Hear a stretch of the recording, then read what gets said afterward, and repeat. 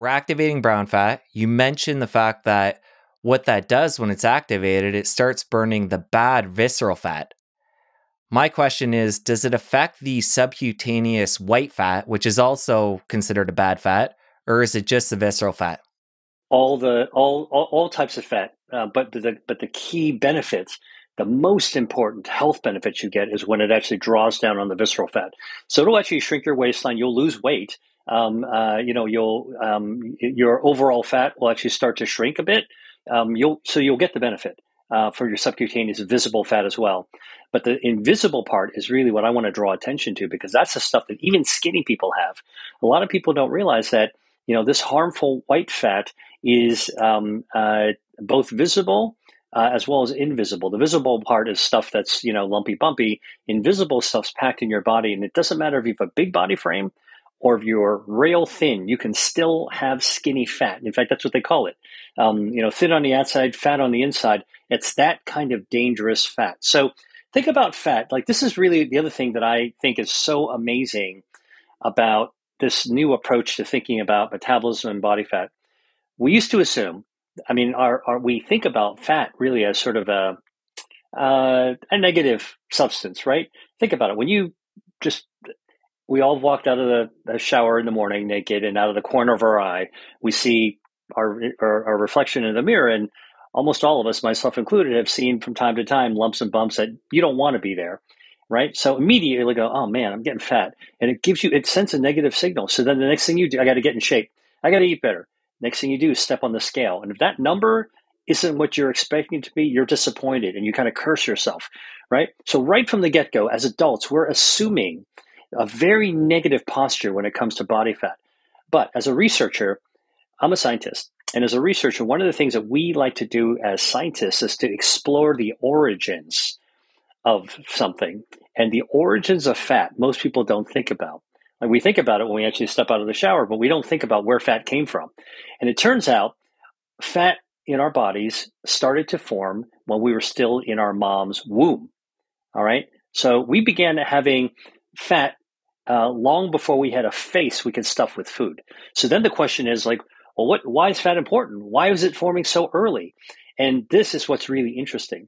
When your mom's egg met your dad's sperm, turned into a ball of cells, and that ball of cells started to transform itself to become the future you. The first tissue that gets laid down is your circulation, because every organ that forms is going to need a blood supply. The second tissue that forms are nerves, because every organ is going to need really a wiring to actually instruct it what to do. The third tissue that forms is body fat. Fat cells, little tiny globules of fat cells, which are actually fuel tanks for energy, form. And you know where they form? They form around blood vessels like bubble wrap, wrapped around every blood vessel. Now, why is that?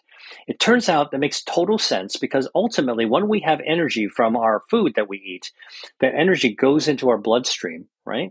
And then when we want to store that energy for use later, the energy comes from the bloodstream, and it gets stored into these little fat cells. So fat at that level is really just a fuel tank. One of the many things fat does is a fuel tank. You store energy in it. So fast forward to 9 months, you're born, right?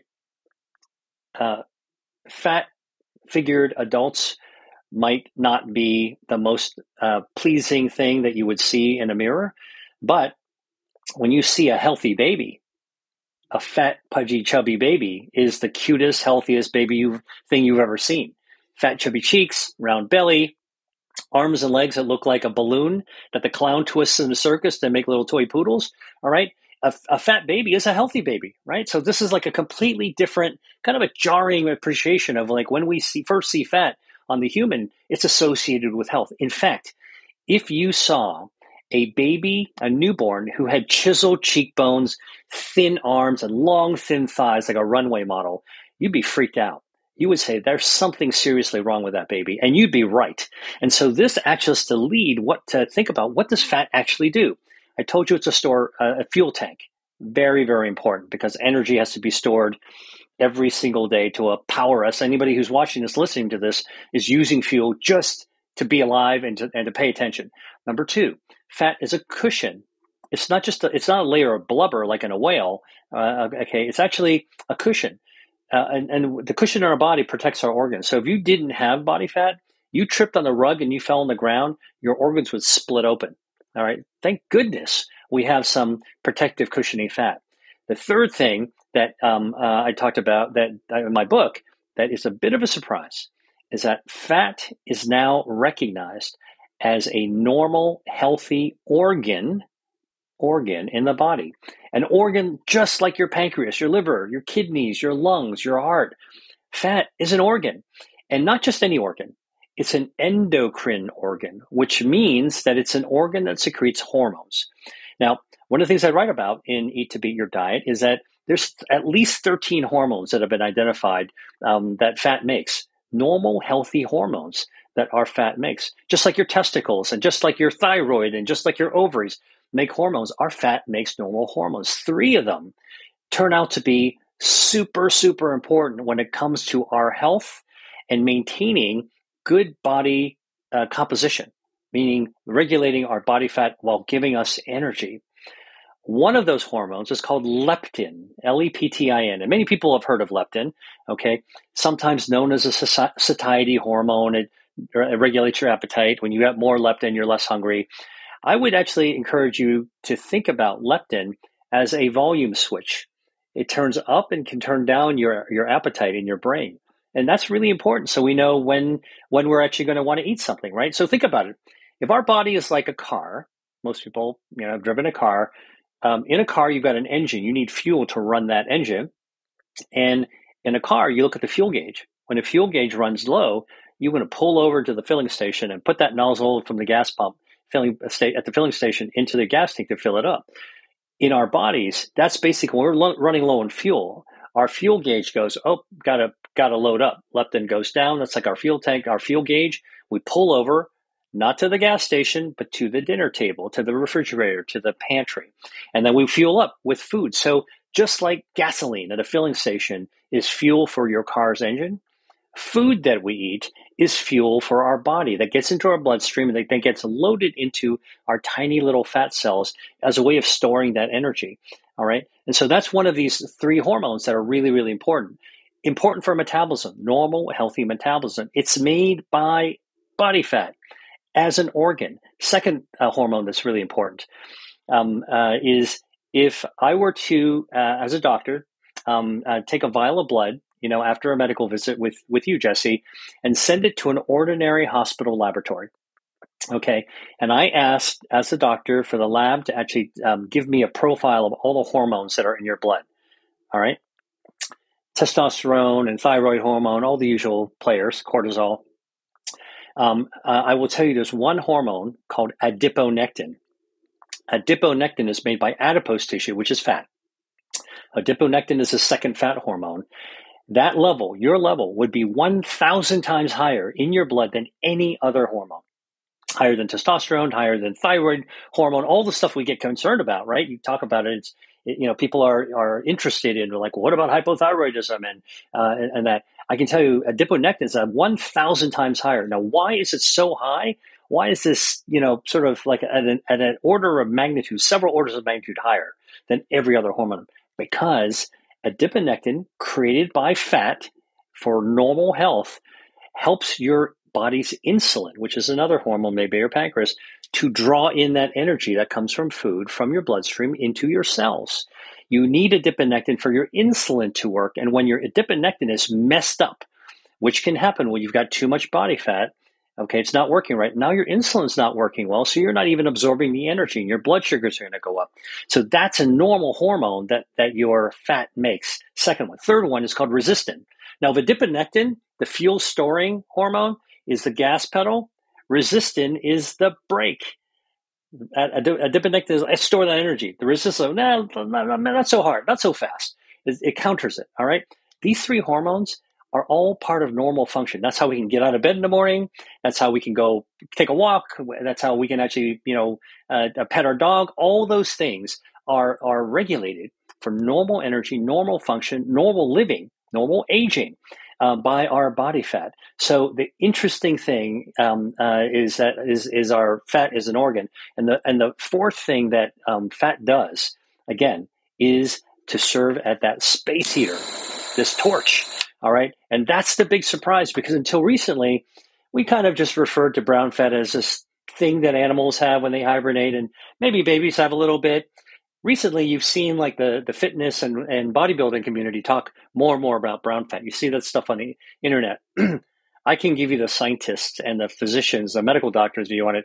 It's real, it works, and the amazing thing is that there are foods that we can eat, like the chili peppers, like the beans, like broccoli and other brassica vegetables, like capers, like green tea, like coffee, that activate that space heater function. And when you turn on the space heater, it needs fuel to burn, to make energy, to make heat.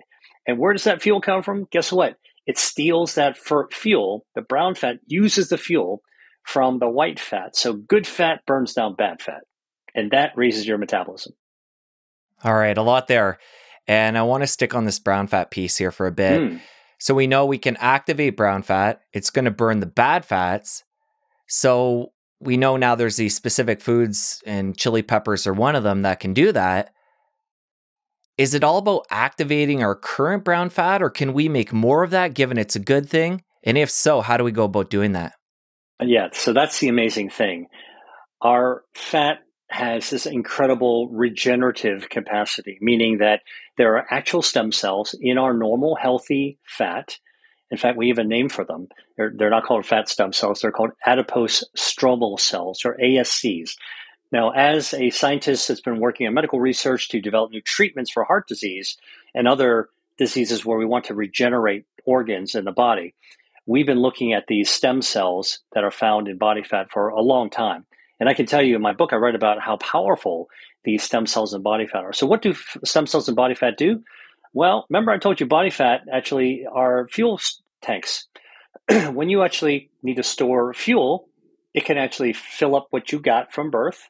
But if you've got more fuel, all right, if you overeat, your body needs to make another fuel tank. And so it can actually just use a stem cell to make another fat cell. Oh, you overate, you really overate. You had third helpings and fourth helpings. Your fuel tank's not enough. Now you got to make more fuel tanks, more fat, more fat, more fat. This is how, when you overeat, your body responds by making more fuel containers. It'd be like, like a car. You just keep on making more and more fuel tanks. Pretty soon you got jerry cans all around the side of your pickup truck, all packed with gas. And that's basically our body's ability to do that using stem cells. Now, here's the key thing. Our stem cells in fat are very, very powerful. It reflects how important our ability to regenerate actually is. It's a health defense system. It allows us to make more organs that are injured, make more fuel tanks. But here's the thing. Before we talk about like the foods that can cause stem cells in fat and harmful fat to create more brown fat, which is what you want to do. You want more hero fat. You want more of that fat burning fat. All right. But let me just tell you how powerful these stem cells are. I write about this in my book. We've been doing research for about a decade now, a little bit more, seeing if we can actually take people who have excess body fat and you use liposuction, which is what plastic surgeons do. It's like a little vacuum cleaner hose, and you suck out body fat, and you get a jar of body fat. It's like this yellow gunk. And what you do is you pour in a little enzyme, all right? And the enzyme dissolves up the fat, separates the cells. And then you put it into a centrifuge. It spins it around, round and around and around, faster and faster. And what happens is the stem cells go to the bottom and the fat floats to the top. And then as a researcher, we pour off the fat. Now, what's really interesting, and this is what's been going on for about a decade now, we take that tube of the stem cells in the bottom, and you can hand it to a, wait for it, cardiologist. Plastic surgeon can hand their stem cells from fat to a cardiologist, who will then load it up, inject it into your heart. And for people who have heart disease, and what we've seen, it'll grow new blood vessels, it'll grow new heart tissue.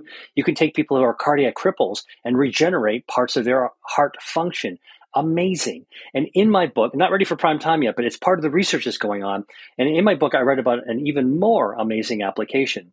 And that is that these stem cells are context dependent, meaning that they will turn into whatever is around them and what they feel like turning into. So when they're in fat, they're more likely to turn into fat. When they're in the heart, they'll turn into heart tissue. So and it turns out they'll also turn into nerve tissue as well. Okay, so I read about a case about a 30-year-old young man who actually fell off a ladder and he broke his neck and became a quadriplegic, could not move his arms and legs, wheelchair bound, horrible in a young person. And he volunteered into a clinical trial in which plastic surgeons took his body fat, spun it down, got the stem cells, handed the stem cells to a neurologist who injected the stem cells into his severed spinal cord. And guess what? It grew back spinal cord. And before long, he could move his arms and legs again, which is, like that's jaw dropping that these stem cells are so powerful. So back to fat stem cells in fat. Turns out there are certain foods that we can eat that can also redirect our fat stem cells, these adipose stromal cells, to say, you know what? Don't make any more white fat. Don't make any more fuel tanks. All right. Why don't you go make some more brown fat instead? What are some of the foods that can actually do this? It turns out tomatoes with lycopene can redirect stem cells to turn into from white fat into brown fat. So you can make more of the space heater function.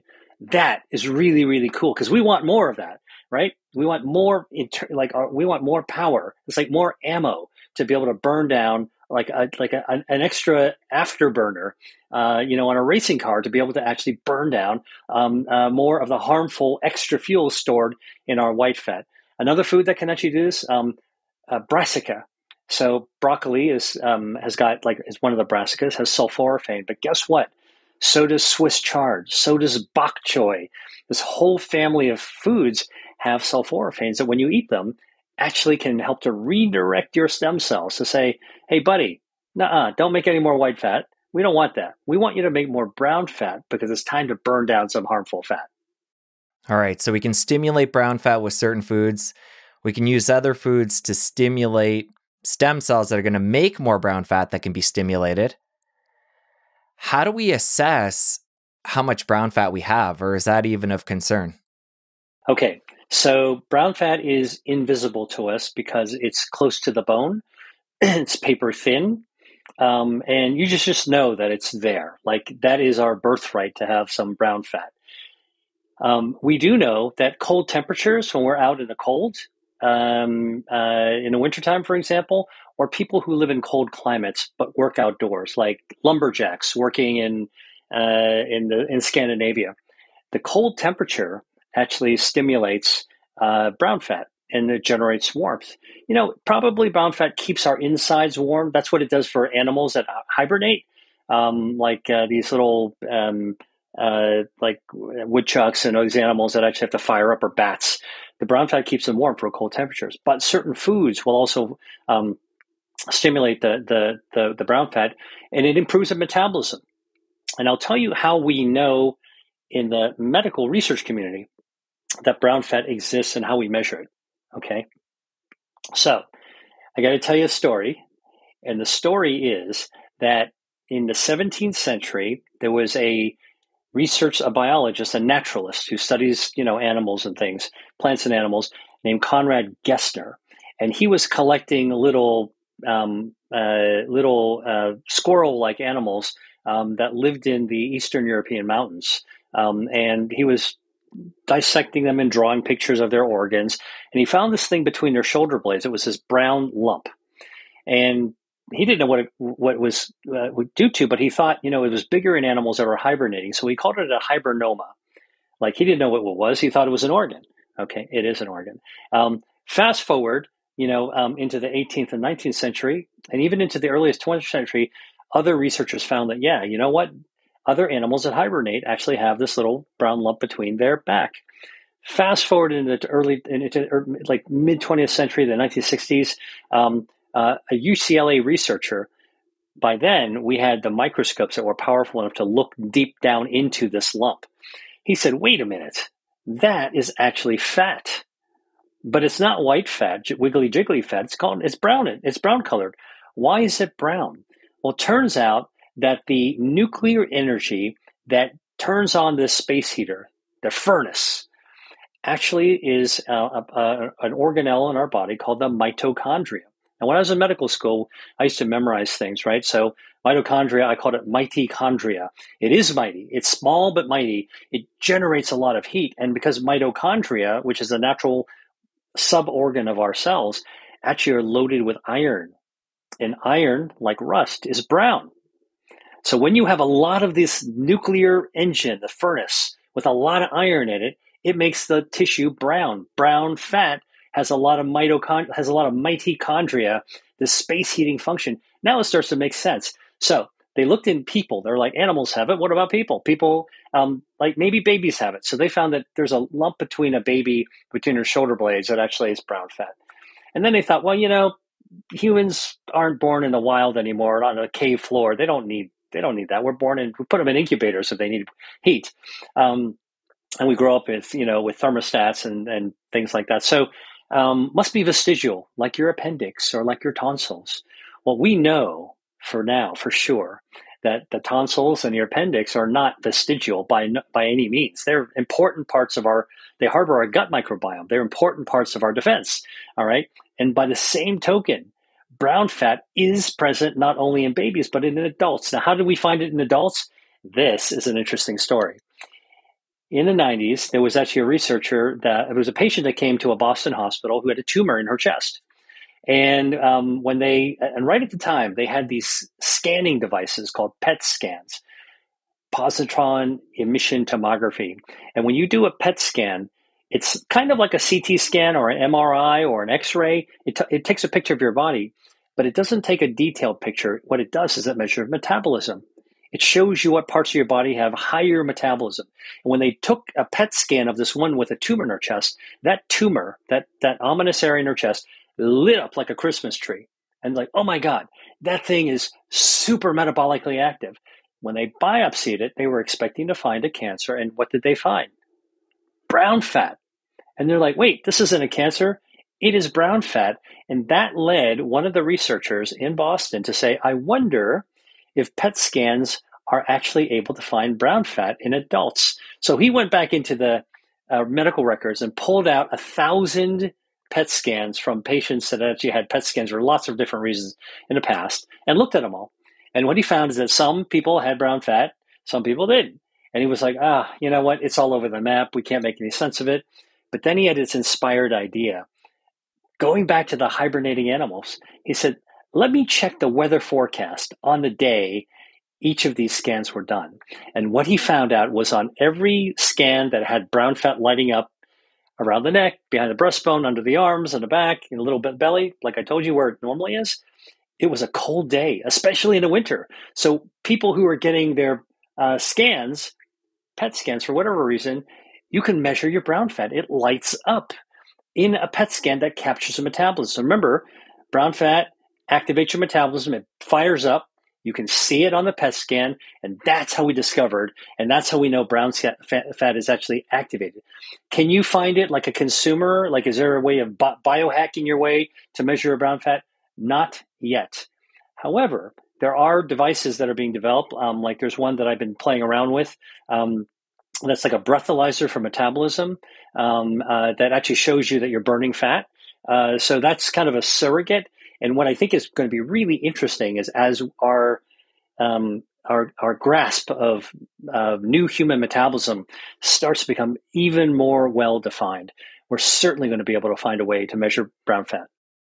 And where that gets really interesting is when you start stacking the two. You talked about, the foods that we can take in that are going to stimulate brown fat, but then you mix that in with taking an ice bath or a cold shower. I wonder, is there any research you know of where people are stacking that together and getting an even greater benefit? That's what's going on right now. There's the kind of research. I mean, now that we know there's brown fat there, now that we know that cold temperatures can activate it and your metabolism and foods can activate it, that's the next step. I mean, look, I'm a researcher, so as much as I would like to say everything is done and we can just gift wrap and put a bow on it and people can buy it online, I can tell you the exciting part for me is that we finally know that there's a path forward for people that have been struggling with their weight and cycling up and down through crazy extreme diets that, you know what, maybe we don't need to be dependent and grasping at straws anymore. What the new science of your metabolism is telling us that there's a path forward. our operating system for our metabolism is already hardwired into us. And if we actually just start tweaking it and respecting what our body is capable of doing, maybe we can actually achieve these goals. We can achieve these goals.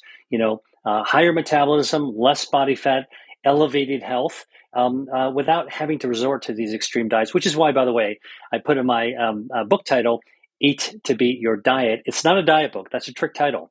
It's actually an anti-diet book to show how our hardwiring allows us to achieve health goals without having to go on a diet. All right, so we know now brown fat, there's no technology to detect the amount we have, but we know how we can stimulate it or make more of it. What about the visceral fat? When you talked about that earlier, you talked about the fact that somebody can look like they're maintaining a healthy weight, but still have a problem going on inside. And you mentioned something about strangling from the inside. So obviously we know this isn't a good thing. And for somebody who is going to adopt a lot of what we talk about today, what I'm curious about, is there a way to get a baseline to see how much visceral fat we're at in the beginning, and then hopefully take on, like I said, some we're going to talk about today, and burn that away and get to a healthier visceral fat level? Because I'm assuming, and you can add this in too, is everybody must have some visceral fat, even if they're in a healthy range, correct? That's right. That's right. I mean, look, remember, I told you that we started to actually build healthy levels of fat as an organ in our body from the time we were in the womb. We want some white fat, we want some brown fat. The fat actually has a lot of functions. It's a cushion, it's a fuel tank, it's a space heater, it's an endocrine organ that makes hormones. So we want to have a little bit of this. Fat is not to be feared, it's to be respected. However, what we need to, so you don't want to get rid of all your fat, okay? You don't want to burn it, churn it, poison it. What you want to do is to tame it, right? And that's what's really important. And I think that's the whole idea. We want the fat to be something that's in harmony, in balance throughout our body. So there's brown fat, there's white fat. Within white fat, there's the stuff you can see, the wiggly jiggly stuff under your arm and under your jaw, the muffin top. All right. The visceral fat is of the two types of white fat, the subcutaneous and visceral. Visceral, the stuff inside your body cavity, inside your tube, the body tube, is the most dangerous thing. Now, why is that? Because visceral fat literally is the first fat to grow when you actually start to have too much fuel from too much food. Okay, it starts to grow, and because your body cavity is like a finite chamber. All right, that's when think about visceral fat normally like packing peanuts. You go to FedEx, you get a box, you're going to ship some champagne glasses. You're going to ask for some peanuts to make sure like it's padded so it's not going to break. You pour those peanuts in there loosely. You tape it up and you ship it off. It'll be fine. But let's say you were, aggressive and you're like, put the peanuts in. You got to keep on packing the peanuts. I bought that whole bag of peanuts. I'm going to use all the peanuts into this box. Now this box actually is like bulging with peanuts. And in fact, the peanuts are so packed in there that they're crushing the champagne glasses, for example. You're going to force the box shut, tape it, and at arm's length is still a skinny box. But guess what's in there? Those peanuts are actually choking your whatever you're shipping. Same deal when visceral fat grows too aggressively. It becomes that base hook to strangle your organs. Now, how do you know that you have growing visceral fat? There's a couple of ways. One, it's kind of obvious. Your waist circumference expands. Your belt, you suddenly need a bigger size pant. The old clothes don't fit so well. All right. This is kind of like also the beer gut. All right. You wind up actually having bigger and bigger circumference. The tube of your body gets bigger because the fat inside, the peanuts in there, are stretching your skin. All right. So how can you tell when you're actually losing visceral fat? Very easy. You can actually close down an extra belt hole. You're getting smaller. Another pants fit better. That's like a surrogate, simple, easy peasy way to know if you're losing visceral fat.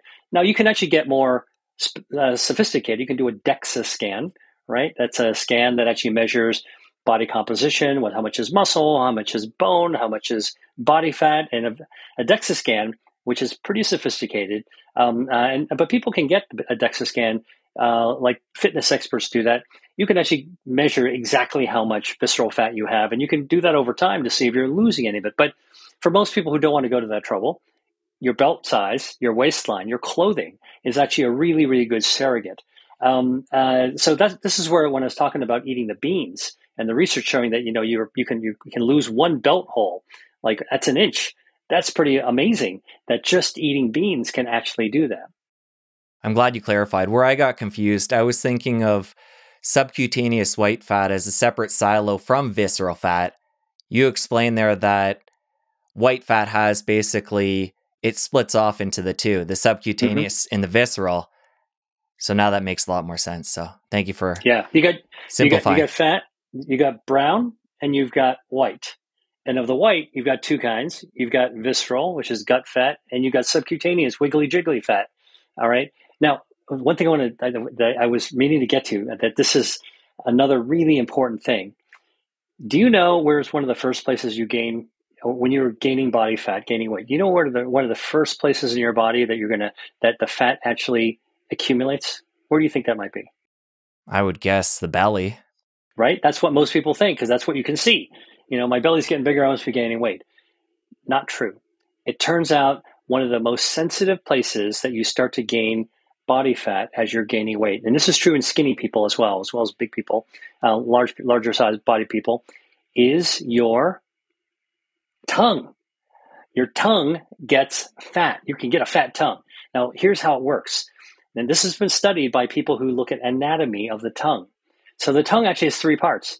The tip of the tongue is like Cirque du Soleil. It's like an acrobat. It can do all kinds of fancy things at the very tip. The middle of the tongue is muscular, okay? It is super strong and muscular because it moves food around in your mouth, okay?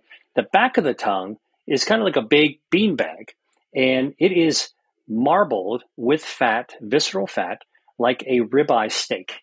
That's normal, healthy. That's the way the tongue is actually made. So when you actually start to gain visceral fat, one of the first places that the visceral fat starts to grow is in the back third of your tongue. Now, how do we know this? This has actually been studied in skinny people, in fact, skinny women. And what happens is that people notice that, usually it's the bed partners that say this, that, hey, you know what? You started snoring. Did you know that? You weren't snoring before. Now you're snoring. And the person goes, you know what? Actually, that's really weird because I'm starting to gain a little bit of weight too. And so this is the connection. When you're growing more body fat, your tongue gets fatter in the back of your tongue. And what happens is, think about it. When you're sleeping, you're relaxed. And when you're relaxed, your tongue is also relaxed. And your fat tongue starts to slide back and block your airways. Now you snort. You don't sleep that well. It's called sleep apnea. And you actually snore as well. So snoring is another biomarker of accumulating extra visceral fat in the back of your tongue. That actually is indicating that you're actually starting to gain weight and gain body fat. That's so interesting. And while we're talking about the different types of fat here, one more area I want to dive into. We know we can take certain foods in. They're going to impact stem cells and convert the white fat to the brown fat. You talk about a term in the book, browning of fat.